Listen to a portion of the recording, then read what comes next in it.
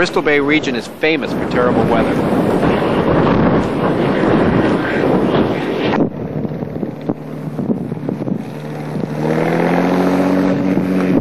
After landing at Twin Hills, I couldn't help but wonder how Native Alaskans have long survived and even prospered in such an unforgiving climate. Peter Abraham, a respected Yupik elder from Togiak, was in Twin Hills, so I took a stroll with him to discuss just that. The prevailing wind we have in this area is southeast. That'll bend the grass, and that's your compass for the whole winter. Now, of course, you can't forget the influence of terrain. It's different wherever you have a channel. No, this have a channel right here. Yeah, the valley going that way. The valley, yeah, that's your prevailing wind right there. Over there, it might be a little different. In a flat area, that is another different area too, right there. Sure. There's a lot of valleys across there, so the grass will be a little different from over here. Reading the wind is only one aspect. Villagers also monitor the clouds, and closely. But now, what's out there? Now we're looking out there. Well, see, you can see right there. See those clouds out there, and there's some inner clouds, on top of the islands. Yeah. Well, there's the wind out there right now. I had checked my PC earlier and knew he was on the right track. Pete and I agreed that we were in for some serious weather, and soon. When we're out there in the open water seal hunting, well, there's one certain mountain out there that, the cloud will build up on top of it. Sure. Because it's rolling right there. Yeah. Well, when it builds up right there, well, you better get out of there. Better get out of there. Yeah.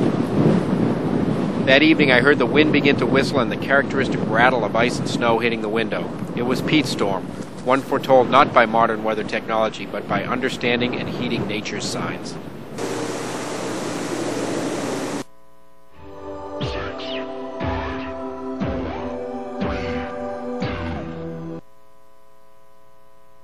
Remarkable story of survival tonight.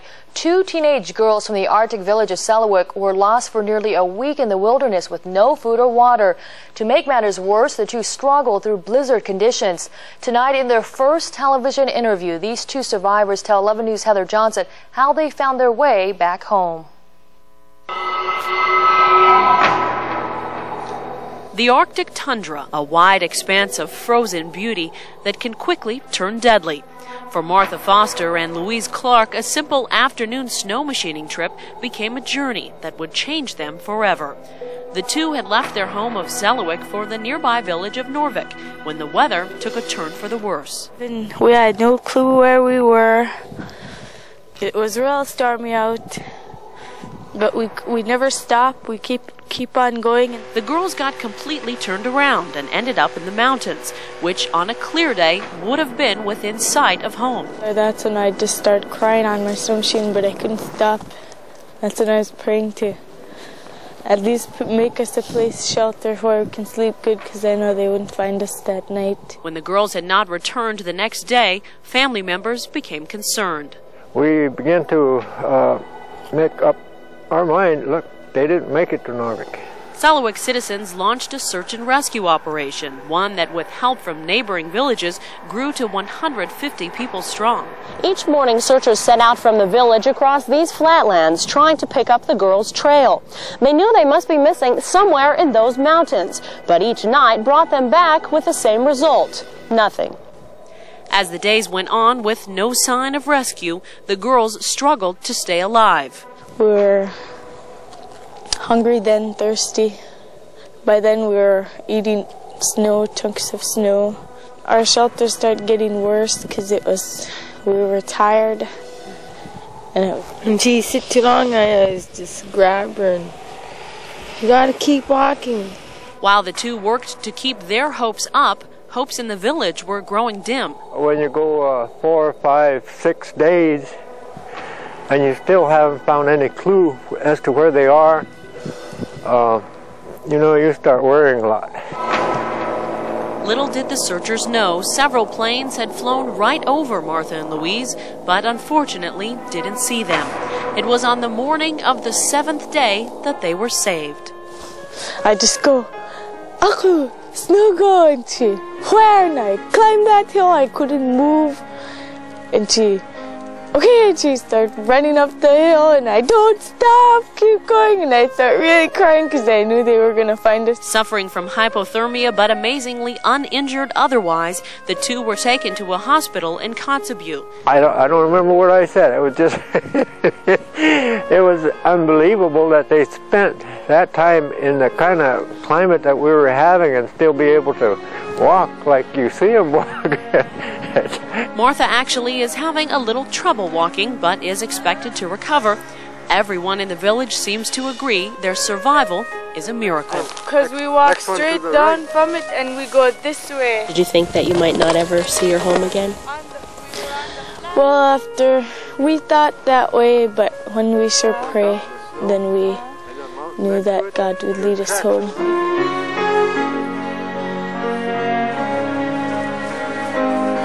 In Selawik, Heather Johnson, Alaska's 11 News.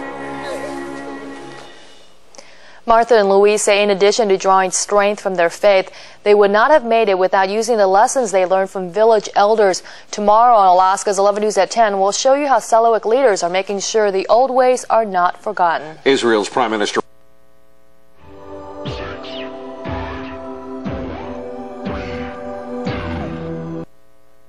Well, millions of years ago, Alaska was a very different place, filled with animals and trees that were downright tropical.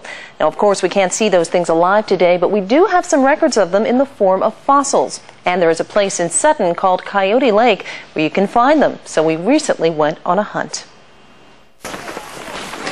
Well, we could go look down there for some more. Are these guys finding them over here? Oh, they probably are. It's hard not to find fossils at Coyote Lake, and it doesn't hurt when you travel with a team of experts. And there's a beautiful reef. Are you guys having fun? Yeah, what this one is. The fossils you'll find here are about 55 million years old. They come from the time period called the Paleocene era. Beautiful, beautiful leaf. It's almost complete. There's another one right on top of it, but see how pretty that is? It's just like a geranium leaf with veins going out like this. Geologist Ann Posh says the peaceful lake surrounded by crumbling cliffs looked very different millions of years ago.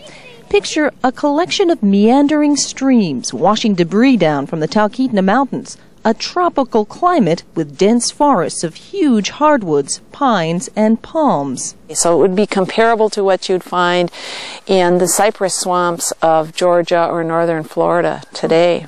She says that habitat surely supported other life, but as yet, there has been almost no evidence.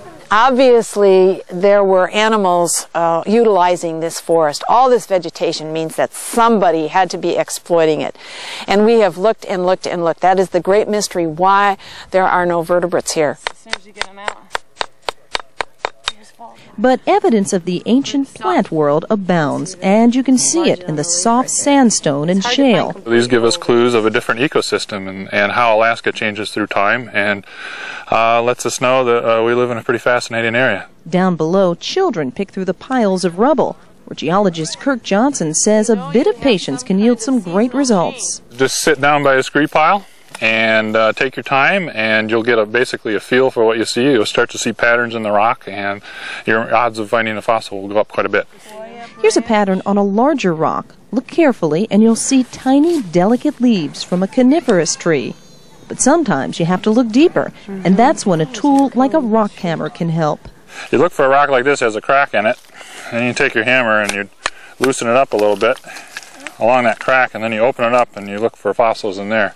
Knowing what you're looking at can sometimes make a huge difference.